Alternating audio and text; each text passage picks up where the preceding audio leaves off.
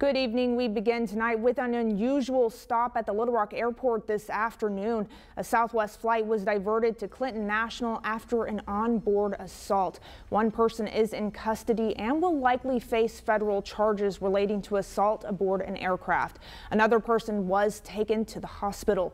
The flight left Houston around 2:20 this afternoon, headed for Columbus, but landed about an hour into the flight here in Little Rock. We are working to learn more about what led to the incident, but we do know that multiple agencies are involved. Agents with the FBI are working with LR Police along with local airport and airline officials. Stick with THV 11 on air and online for the latest.